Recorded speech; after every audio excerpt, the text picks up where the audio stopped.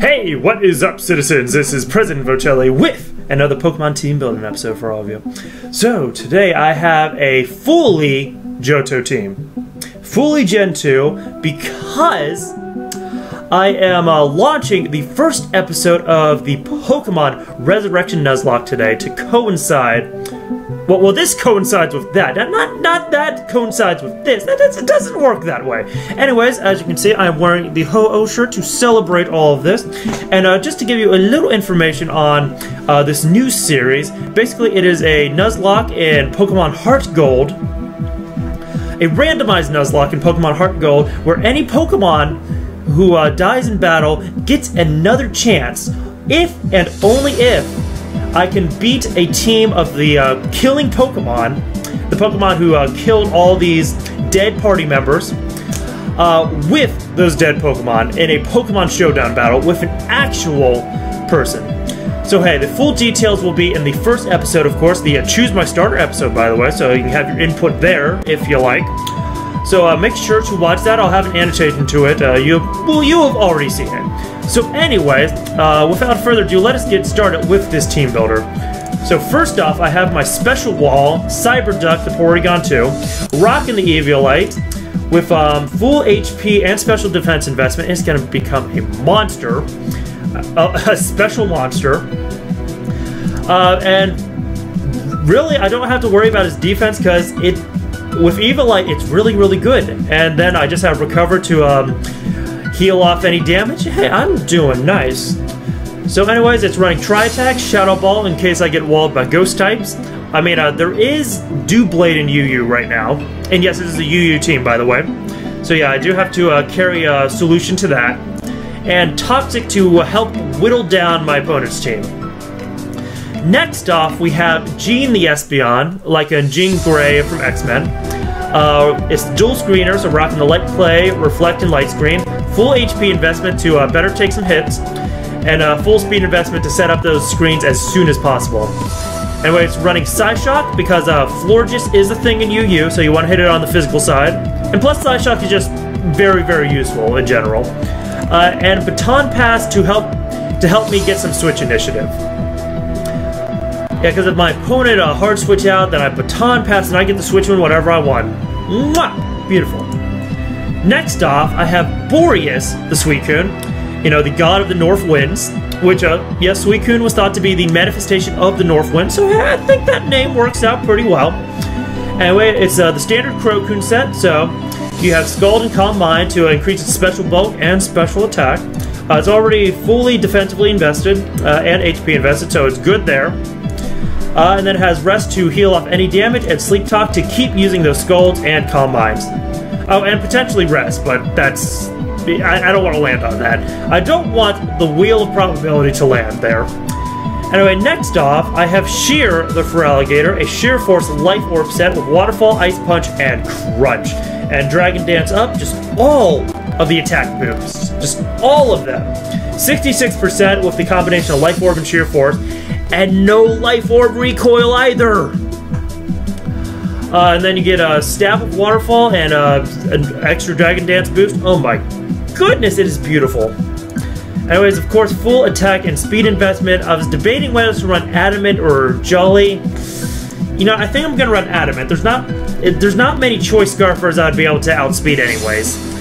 And plus, ones I would be able to outspeed, like, I don't know, Chandelure, if it was modest. I mean, I think most choice Scarfers in UU run pro speed natures because the choice Scarfers are just so close in speed tiers that you can't risk having a little extra attack but getting outsped. So yeah, I think I'm just gonna make it Adamant, put all my eggs in the attack basket.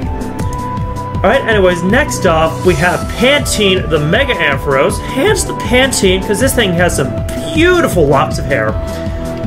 Anyways, I'm running the Thunderbolt, Dragon Pulse, Focus Blast, and Agility set. So, with max speed investment, you'll be able to get that speed up even further and outspeed most things that hit with a nice 165 base special attack. That is nasty, man. Whew! Alright, and finally, we have Greybeard, the Entei, because it is a shiny Entei, because... Oh, wait. Oh, I have to change that then. If I'm not running Extreme Speed, I don't want to be running a shiny version, because I like standard Entei better. So anyways, this is a Choice Scarf variant with Sacred Fire, Bulldoze, because I just kind of wanted ground-type stab, Stone Edge, and Iron Head. Anyways, this one has... Yeah, this thing has 100 base speed, so if I pop a Choice Scarf onto it, make it Jolly, and also put the 4 remaining EVs there, I'll be able to outspeed pretty much all of the other Choice Scarfers in the tier. Now, I'm rethinking Bulldoze here. I mean, Extreme Speed's kind of nice, but I mean, I don't really need priority when I have Choice Scarf. Then again, it does have more base damage. And what I'm really trying to think is something that can deal with, no, I got Darmanitan and Chandelure covered with either Bulldoze or Stone Edge. I want something that can take care of Crocodile, though. But what could possibly take care of Crocodile?